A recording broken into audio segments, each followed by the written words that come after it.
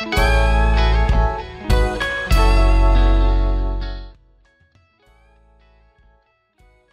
access the Q&A or discussion board, go to SharePoint and click on Q&A. Click on New Discussion to create a new topic.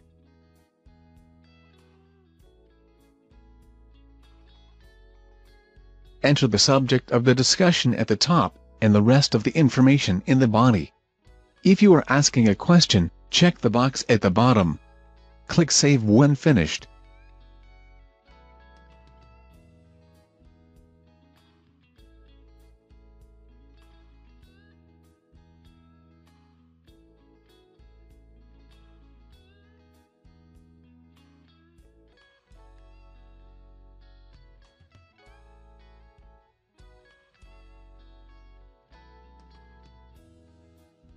You will return to the Q&A menu.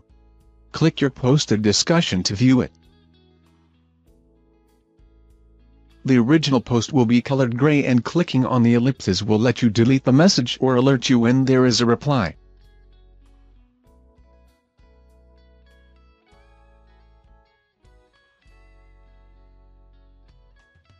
You can type a reply at the bottom, and the creator of the topic has several options, including marking a best reply or editing other messages.